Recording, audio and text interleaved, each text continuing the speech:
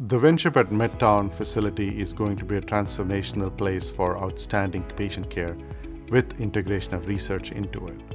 In one building, patients will receive outpatient care, will receive inpatient care if they need, and also have the access to operating rooms for surgical procedures and radiation oncology. So everything is going to stay in that building.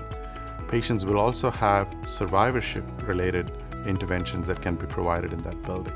We also have a unique patient care model called Winship Way, where we put the patient in the front of everything and the center of everything and have all the care, multidisciplinary care, come to the patient. We will have care communities for each major disease type, so the entire team that is engaged in the care of that particular disease will be available to the patient at any given time when they need it. To me, this is an entirely exciting way to put the patient in the middle of all the things that are happening, so they derive the maximal benefit from the expertise that is available at Winship.